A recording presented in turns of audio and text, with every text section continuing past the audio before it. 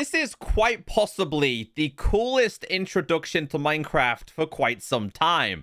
I currently stand 16 blocks tall, but I could, in fact, stand 0.05 blocks tall. The same can be said about armadillos. I could go ahead and make another one absolutely giant. Or we could make this incredibly tiny. I think this guy became the tiny one. Like, I generally can't even see him. / game mode spectator. Look how tiny he is. We have tiny armadillos. Oh, he's incredibly fast. Okay, let's try just one more of these. Let's go for a giant breeze. I'm going to teach you all about these changes. In the latest snapshots for Minecraft Java Edition, that being 23W51A/B, these are the data pack changes outlined. One of them is the generic scale, where you can resize you as a player or your friends, even entities such as the armadillo, which I did show you.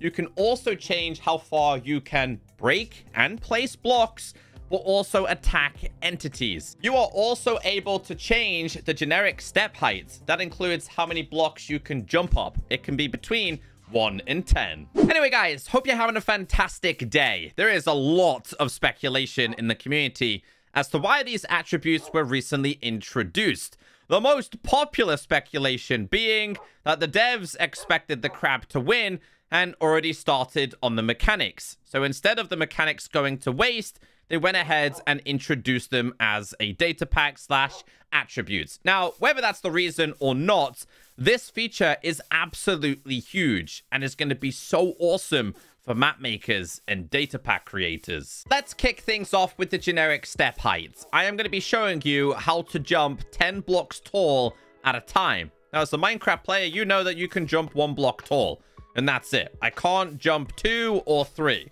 Well, until now with a specific attribute. You want to type in / attributes, and then we're going to be doing it for me. This does work for entities. It does work for your friends as well. Then type in generic dot, and then you want to do step. It's going to be this one right here. At this point, you want to do base, space, set, and this is between 1 and 10. So I'm going to do this one for now at 4, which means I'm going to be automatically able to jump this tall.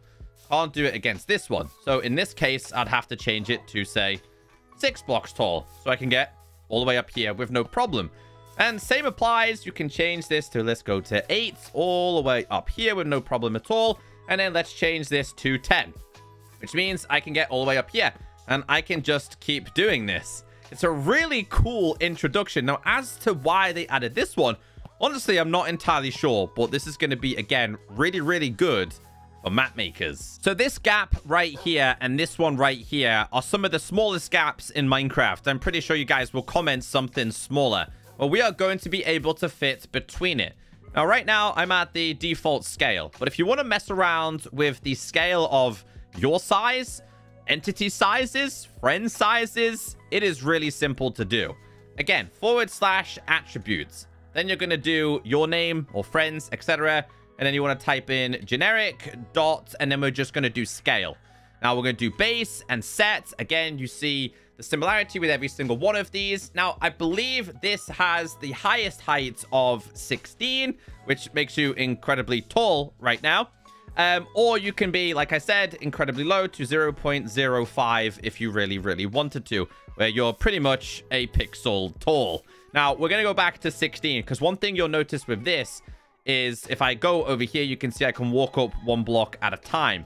Now, if we do try and stand upon these ones, like we'll try and do this here. I got to get around this. If we try and get up this, you'll notice I can't get up it.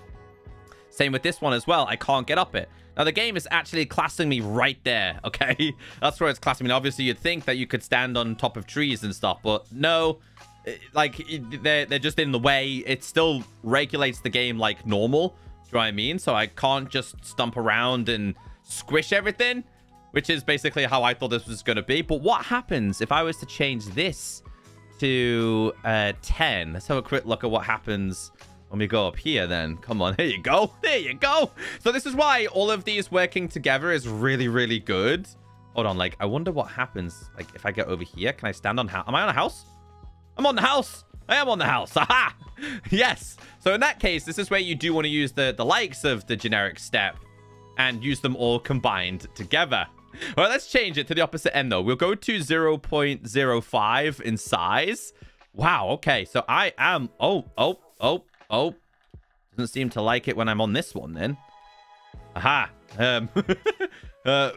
Yes, it makes it visually impossible to see. I mean, like, getting over this little ledge here is quite the challenge. Wait, what happens if I, like, jump over here? Haha! Wait, does that mean... Hold on, check me out, man. I'm like Ant-Man. I'm incredibly fast. Can I... You can! Bro. Oh, that's... Yep, that's not what I want to do. But let's get back on top. Hold on, I gotta try this. Dude, yeah, you gotta be really, really careful. Because you will do what I'm doing. 2, 3, one more. One more. Aha! On top of the world. And the thing is, like, you gotta be really careful because...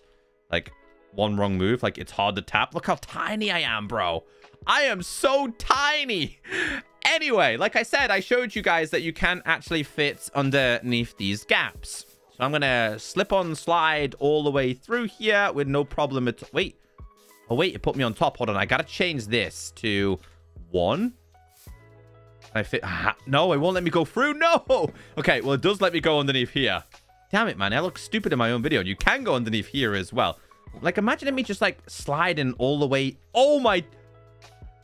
Now, that is... I didn't know that was the thing. See what I'm saying? Like, there's so much to learn with these commands. Bro, they are so cool. Hide and seek with this is going to be so much fun. So you can change this to... I don't know, 0.5. We'll go to, like, I don't know, 0.1. We'll go to... Let's go to 0.5. 1, I think, is base. Let's go to, like, 5, for example. We'll go to 8. We'll go to 12. Like I said, 16 is the highest. You can change this to, like, I don't know, like, let's say you want to do 100. You can type it out, but I'm pretty sure 16 is the highest. You're not going to see any form of differences between that. So mobs work a little bit different here.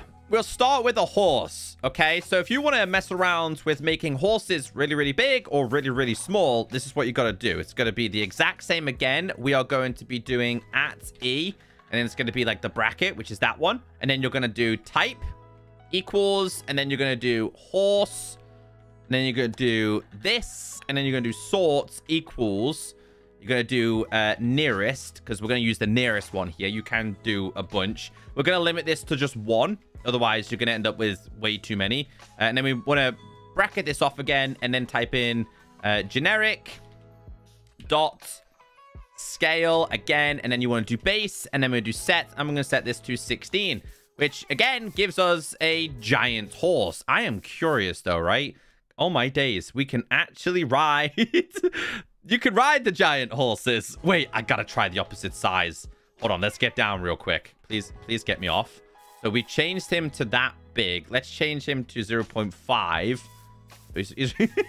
He's basically like a baby size there. But I think it's weirder when you change this to like 0.05. And then like, yeah, like, hold on, we got to undo this. Let my boy free. Check it out. Can you jump? Hey, yes, you can. I'm pretty sure there'll be a way to change the scale of jumping as well. Like if you wanted this guy to jump really high, because you can change not only your step height, but also entities as well. But do they know that? Like, I don't think they're smart enough to understand that. Well, I just love this. Hold on. What happens if we change it? We go to like, I don't know, like 1. Go to like 10. Got a big giant one. I kind of like that at 0.6. Now, when it comes to any other type of animal, right? So we'll change them to 16 again. Just type out the same command, go ahead, and just change this. This time, we're going to change this to a pig, because the pig is the nearest. Or you could just go ahead and change it to armadillos. I just been messing around with a whole bunch of these. So if we go to armadillo, got a giant armadillo there. You can even go ahead and change this to a villager, the nearest villagers. Try that. There you go. He's a giant size inside of his house. So let me show you the attributes for placing and breaking. Same applies, / attributes again, and then do you, because you're changing the distance that you can break. It's going to be generic once again. dot, and then you're going to do block, which is the interaction range. You're going to do base. You're going to do set. Now, this, I believe, is between 0 and 64. So I had it at 64 before, and we'll look at this one over here, and I better pick it up, and then I could go ahead and start placing more all the way over here, but also breaking them. Now, one thing you'll notice is that is clearly a pig over there. I can't currently interact with any of the mobs over there. That is because there is a separate attribute for that. Now, you could go ahead and break down the whole entire trees. If you wanted to place a ton. Wait, can I place diamond blocks up there? I can. There you go. See what I'm saying? It's really cool. It's a really cool introduction. And again, this is what people said that the, not armadillo, the crab claw was basically going to do. Whether that's true or not, we still don't know. But, I mean, it's a bit suspicious that they added this just after the armadillo, because they probably expected the crab to win, unless they kind of internally developed all three of them. Anyway, like I said, I can't hit any of the animals. Like, I can place the blocks near the pig, but I can't hit them. That is because you have another attributes. Once again, / attributes. You're going to use you or anyone else, and then you're going to type in generic dot entity interaction range. We're going to do as base, set, and you're going to do 64 as well. So as well as me being able to place them down there, see the iron golem over there? I can actually beat them up. So if I get myself a sword, for example, you can see we are now going to be able to kill the iron golem from a long distance.